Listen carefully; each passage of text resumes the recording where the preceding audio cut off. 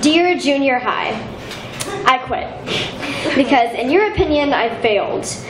How can you expect me to learn in an environment where the word rape is a joke?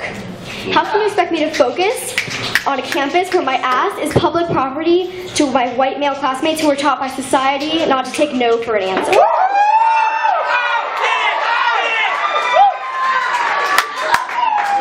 And I'm pretty sick of the name calling and all the labels. I mean, what am I supposed to do? When I'm comfortable, I'm ugly. When I change the way I look, I'm a slut. Maybe I should just take suggestions, because so far this year I've been a liar, a whore, stupid, alone, depressed, too cheerful, and just a little bit too weird. And for the last time, my name is not that hard to pronounce, because I'm sitting in between a Sally and a David, so the fact that the Caucasian substitute is stumbling over the pronunciation of my name is not making the situation any better.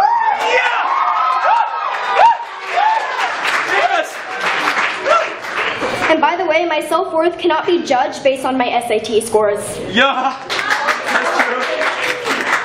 But it seems like you're trying pretty damn hard to make that my one priority. I mean, what sucks is that I wrote this entire poem with my left hand raised, waiting for the benevolent dictator of my classroom to make sure that I can leave to hydrate myself.